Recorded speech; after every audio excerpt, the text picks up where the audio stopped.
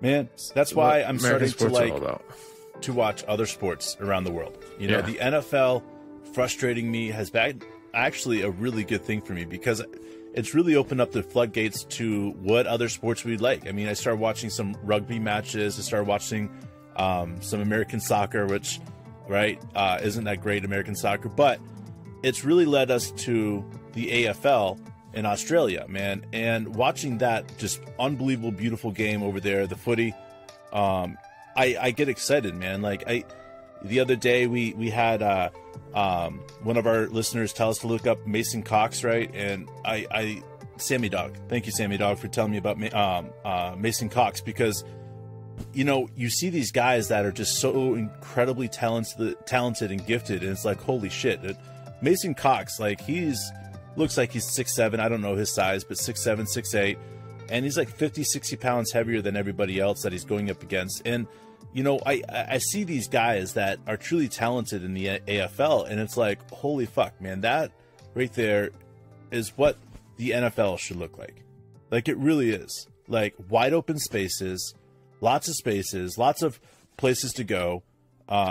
It's a beautiful, beautiful setup for matches, and I love it. So I would love for the NFL to have something where they open up the field more, make it more difficult to hit these guys at a fast pace. I don't know, man. There has to be a change. There has to be something that they can do to start protecting these guys. Yeah, in the NFL. I agree. I don't know that the game will transition. There is something really special about the way that Australian football is played into open spaces, and it's beautiful, dude. Obviously, we've come to start appreciating Australian football through learning more about Josh Giddey and his upbringing. And I don't have the name in front of me, and I apologize for that. But one of our listeners mentioned that most players, almost everybody in Australia, starts out playing footy, and then they transition over time. Some of them will end up in basketball, but generally speaking, having a player who's like a top level junior player in footy and basketball isn't unusual. So like a player like Patty Mills is someone who did that. I'm not sure of other guys. I know that they've been mentioned, but I don't have it in front of me. But it's a regular thing for Australian players to be really good at both. And then somewhere have to make a choice which one. And generally speaking, they usually go with footy. Yeah. And I think that's an interesting factor to understand about Australian culture that doesn't really quickly translate. Like, if people had the choice between basketball and football, generally speaking, they're going basketball in today's day and age. There used to be a day, where if they were elite at both, they would go football. And now, depending on maybe your ceiling, but like Tony Gonzalez, he was a great tight end. He was a great basketball player and football player. But with all the head injuries, more and more people are saying, hey, if you got a chance to play basketball instead of football, that's where you should go. And I can't deny that makes a lot of sense. And then you look at it and you say, well, Australian football it's still a physical game. I'm sure concussions are a massive concern. They don't wear pads and they have bone-crushing hits. But it's still interesting that that's out in front of basketball, especially now looking at this bit of a pipeline between Australian juniors in the NBL and all the way to the NBA. We talked about it last episode. Bronny James, LaMelo Ball. We always mention Josh Giddey. Terrence Ferguson was a player for the Thunder. T-Ferg. We got Green, Ingles, I think is his name, in Dallas. There's players all around, and it's really interesting to see kind of where this is led. But the NBL, I don't know, man.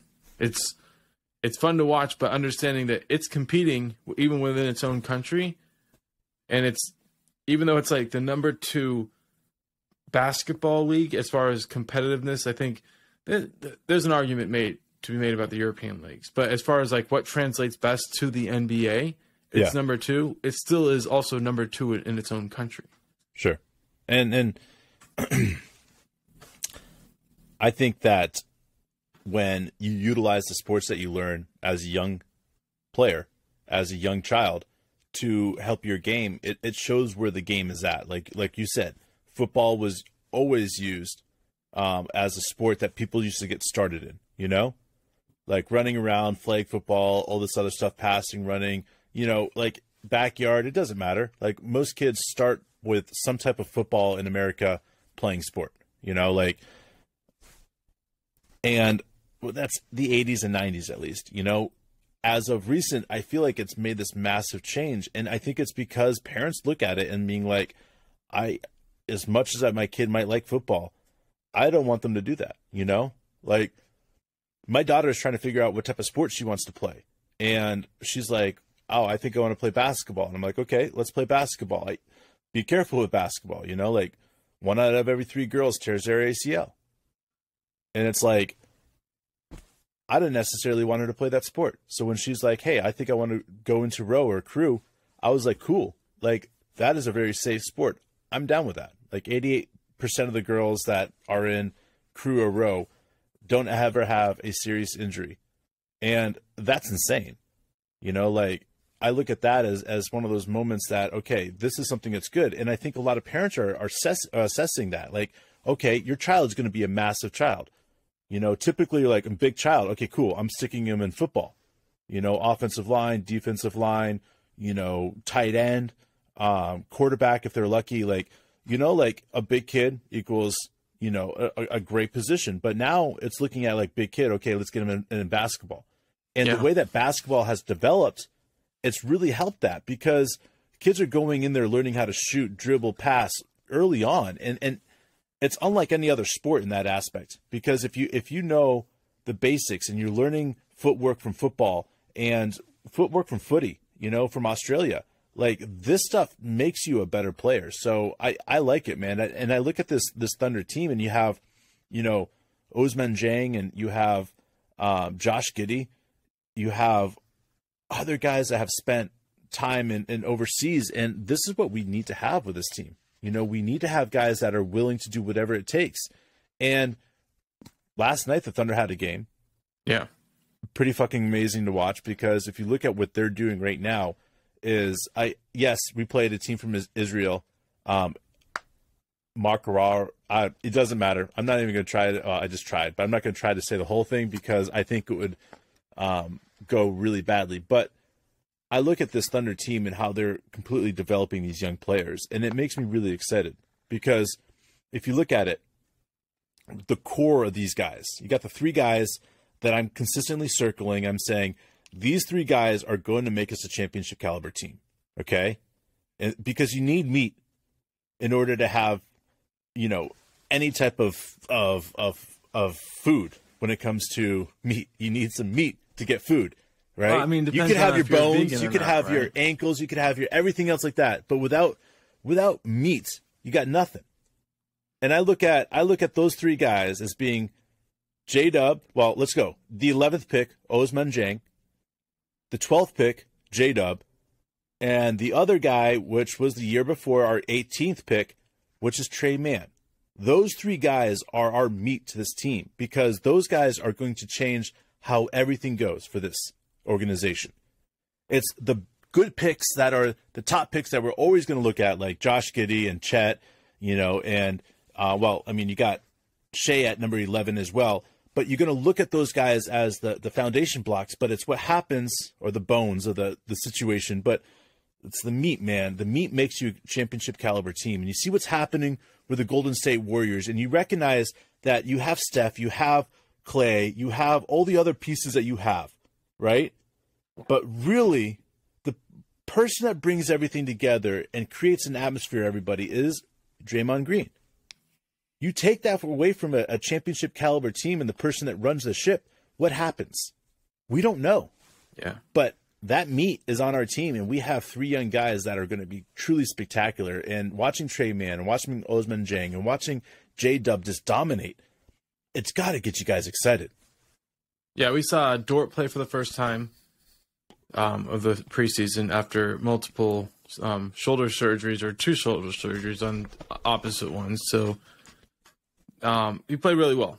4 of 9 from downtown. His shot looked really smooth. I mean, there's a lot we could say about Dort, but I would say offensively, he looks like he's been building on his game, and the catch and shoot smoothness is really at a different level. And I feel like he's at the point where teams are going to have to take defending him on the perimeter seriously, which is going to open up a lot of opportunities to get to the basket. Dude, I agree. I've said it in prior episodes. Last year, we got made fun of when we said that Dort is going to be a 20-plus player, a night guy coming up here soon.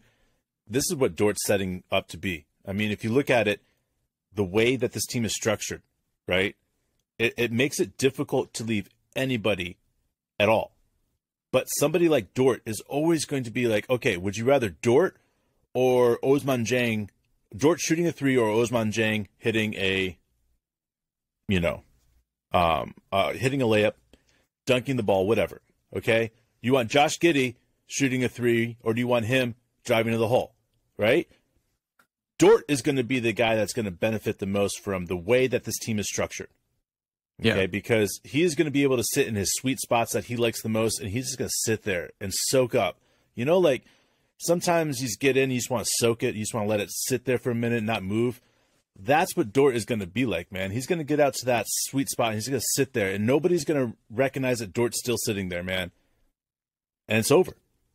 Because Dort is going to go fucking off. And everybody's going to sit there and be like, how did he go from 17 to 22 points a game? Well, it's because some guys need a little bit longer in the league to get things to roll together.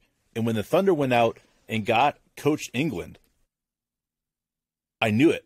I knew it immediately. The two guys who are going to benefit the most was Josh Giddey and Dort. And if you look at their shots, man, they're so fucking sick. So sick, bro. Yeah, and then we saw Dieng come out and play with a different level of smoothness that we've seen from him yet. Everything from step back threes to dribble into his shots to getting to the basket. We saw like 3 dunks from him. And I get it. It's not NBA competition, but I feel like for what I'm seeing from him, like he's going to be able to do this whenever he figures out what he wants to do out on the court. With his size, there's going to be like less people out there to stop him. So him like really coming into his own, and I think that's going to happen in a big way. I mean, he went 8 for 12. And it was just a different level of smoothness. Man. Yeah, it is. It really is. He's like we said when we drafted him, I felt like JDub at the 12 was allowing Sam Presti to put Ousmane Dieng in the G League to start off. Because, I felt like that's a way of hey, you're going to have to go through a little bit more shit. So here's a little bit extra money for that, Yeah. But watching Ousmane Dieng play, I get it, preseason and, summer league. It's not foolproof, right? But watching him and the way that he understands the game and passes the ball and lets the ball, like, I'm more convinced that he's the future of French basketball. Like, he is the person that's going to represent France in the Olympics. That's going to represent France for the future. And what about Victor? So spectacular. I mean, bro, I get it. I understand that you have Victor, and I understand that you have other guys, Gobert, that are great French players, man. But the reality is Ousmane Dieng, he's one of those guys that understands the game in such a way that it's powerful. It's powerful watching him because he understands where to be at on defense, yet on the opposite side, he understands where exactly to be on offense, and then he knows exactly where to pass the ball. He doesn't try to force anything. He's not trying to do anything that's abnormal. He's just playing basketball inside of the system that he's allowed to play in. And, bro, he fits so well. It's so effortless. And that's why it's like maybe at this point, without Chet starting, maybe you get that starting position to Ousmane Dieng. Maybe you're like, hey, listen, go out there at the power forward. Go bump the bodies with the power forwards out there, or go play against LeBron, or go play against, see what he can do.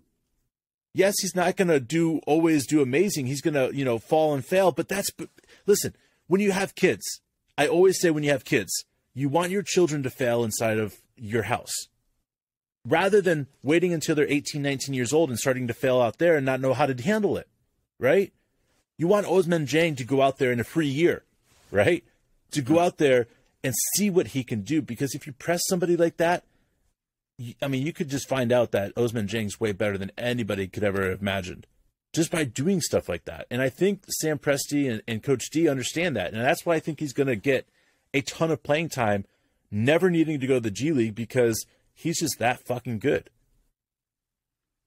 Yeah, dude. And I'm pretty sure we won't see JDub go to spend any time out there with the G League. He looked really good. 13 assists for him, 15 points. Just overall, so big. And his control when he's playing in the pick and roll or he has any action where he has the ball in his hand, he keeps his head up. He knows how to get the ball to the his teammates when they're, in front of the other guy where they have the advantage. He moves to places with the ball, right? Yeah. By directing the traffic. Like, it's unlike anything I've seen from a rookie before. Is he recognizes that if he moves this way, the offense is going to move this way, and then he's going to have open lanes. Right. You know how some guards bring up the ball and they bring up to the top of the key and they sit there and they're observing to see what happens, or they bring it to the right and start the offense right away? Well, he comes out there and he's recognizing that if he goes to the spot right away, he's going to be a backdoor cut. Or if he goes to this spot right away, there's an alley-oop. Or if he goes to this spot right away, there's an open three. Yeah. The offense is just effortless again with JDub. And I can sit here and I can talk about this rookie class, but this rookie class is going to be unlike any other rookie class for us ever in the history of the Thunder. Maybe even in the history of the league. Because if you look at, like we talked about before, we looked at Victor's Kryptonite, right? Chet.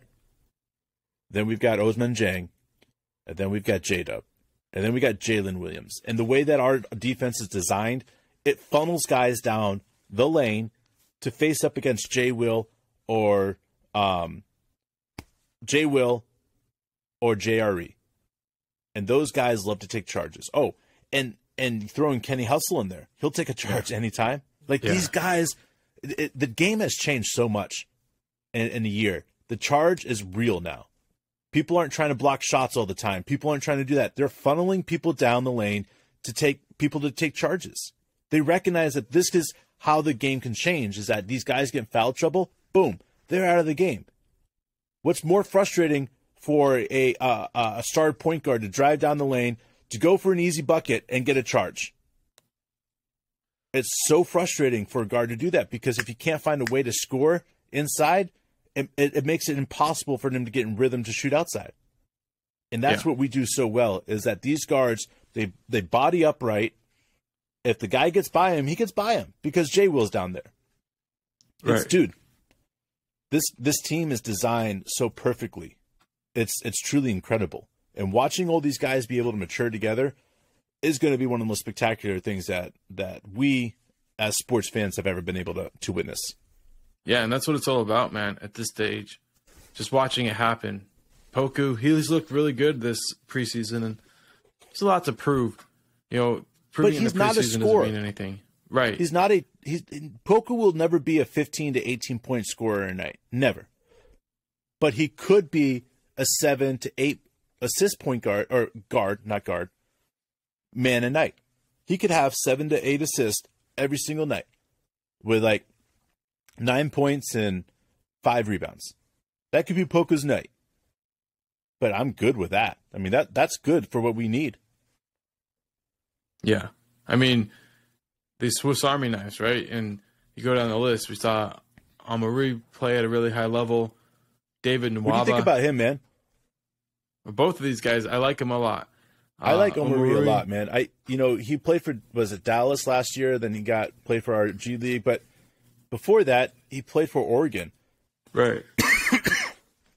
I like him. I look at him as one of those guys that, he's not the biggest body out there, but he hustles like Kenny Hustle hustles. He hustles and he talks to the guys. He communicates with people.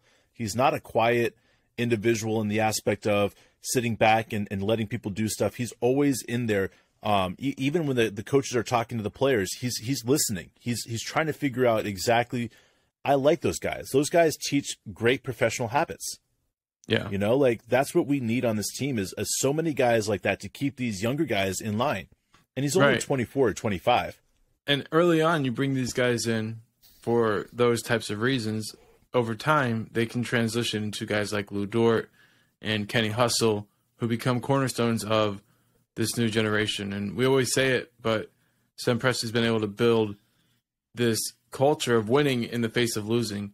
Yep. And these types of guys are really the key to that, the catalyst. They're the ones who come in and say, like, I'm ready to go to work every day to earn a job in the NBA. And those professional habits, you know, once they're given opportunities, they look really good. And look, we promised ourselves we wouldn't get overexcited about the preseason.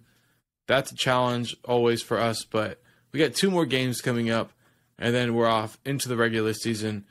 It's exciting. 8 days, 9 days, something like that. Yeah, it's so fast, man. So we're off. We're ready. We appreciate everybody, you know, joining us on this off season as we focus in on this season that we think will be really big. Either way, even if we don't get a lot of wins, it's going to be a big season for this team's progression.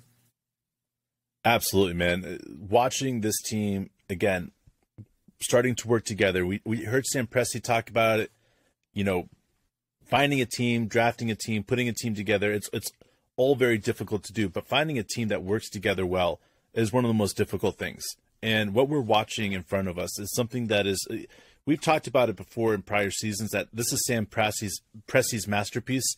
And we talked about the masterpiece the first year that we're part of it, right? Because we saw what was happening. Yeah. Our first episode, we start talking about Sam Presti's masterpiece because we wanted everybody to understand where this was going. Like, Sam Presti was going to, we didn't know where or how many or players or whatever like that we're going to draft, but we knew he was going to put us in a position to win for generations. And that's why we were always telling people this team's not tanking. This team's not tanking because we didn't want this team to tank because it was about the winning culture, man. And that word tanking is such a nasty word. It destroys the winning culture in organizations. And that's why we consistently said this is not tanking. And it wasn't until the end of the year where people started recognizing what we were saying, and they changed the whole entire way they talked about what this team was doing. And they started calling it a rebuild or a soft rebuild or whatever words that they used that were instead of a complete straight, strip down. But this team has been built the right way. It's been built by finding the players that are going to teach your young guys how to have professional habits right, making sure that they're in contracts that represent what they're going to be doing. And Kenny Hustle took one for the team, and Dort took one for the team. Those guys together are $100 million over the next 4 years? That's a hell of a deal for those two guys.